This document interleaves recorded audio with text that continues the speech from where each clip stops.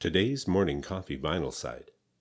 Ken Griffin, Moonlight and Roses, 1958.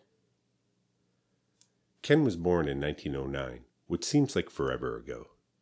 In 1909, they were closer to the American Civil War and the time of Lincoln than we are to say an event like Woodstock or the moon landing.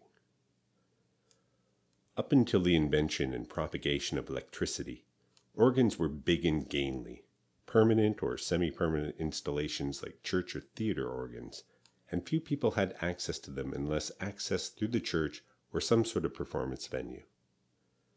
When Hammond invented the first commercially successful electric organ in the 30s, it must have felt cutting edge both for players but also audiences. Ken Griffin was an early electric organ adopter.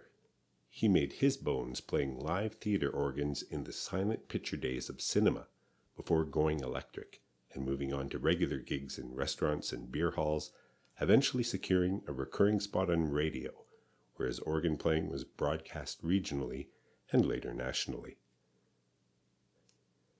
Ken and the Hammond seemed to materialize around the same time, and he, through radio, early recording, and eventually through television, became its most famous son and ambassador.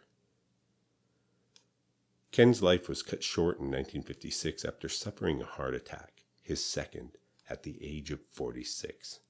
But when he died, he left behind a storehouse of unreleased recordings which continued to be issued as new Ken Griffin albums long after his death, just like this one. For my generation, organs were certainly not novel or cutting edge, despite their use in classic rock and other contemporary music forms. Most likely this was because everyone's grandmother seemed to have an organ in their living room. They were associated with old people, churches and funerals, and hockey games. Listening to this Ken Griffin album, well, that makes me yearn for that generation.